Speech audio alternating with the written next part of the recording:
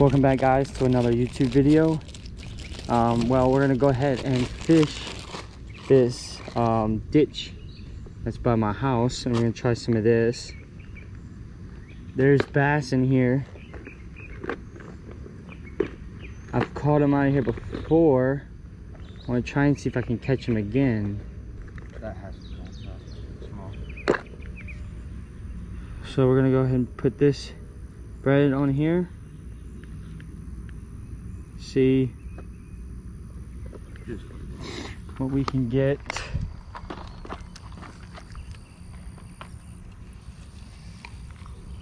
That was a turtle there.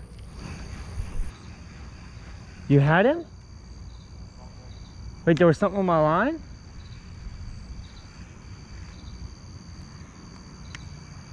Alright guys, well, we're back. This time we're gonna try my artificial lure.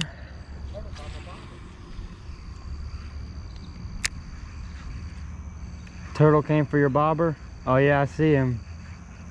And it's also now raining.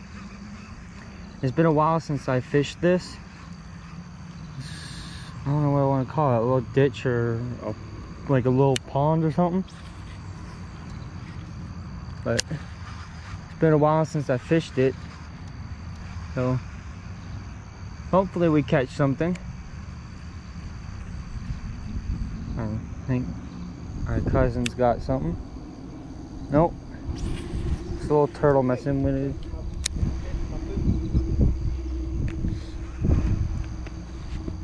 Oh!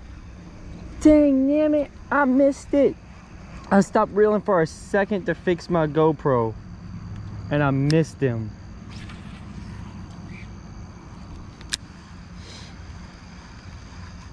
Well guys, we're back, but something took my bait. But we're gonna have to pick up for now because it's about to start pouring down on us. Something was messing around with my bobber. Probably that stupid turtle. Well, we're back with the video. It's slacked off enough for us to come back out and try and catch some fish. I'm now putting my GoPro to the waterproof test. So we're gonna go ahead and do that. I put it to the test. GoPro is waterproof. You sure that it's waterproof? I put it through a slip and slide.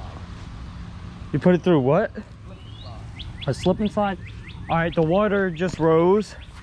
Oh, dude. Yep, and I forgot the bread. No, I got it. You got it? Got it. And how the heck did I tangle that up? Let me go up here and fix this.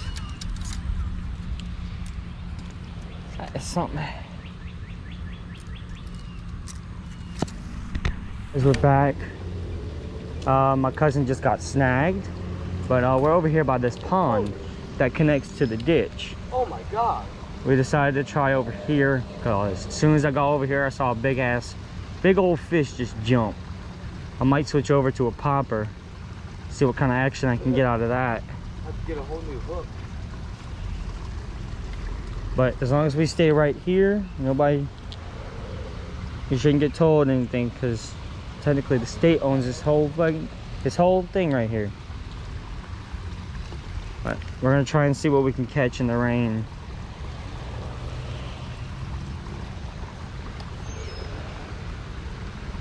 Yeah. All right, guys.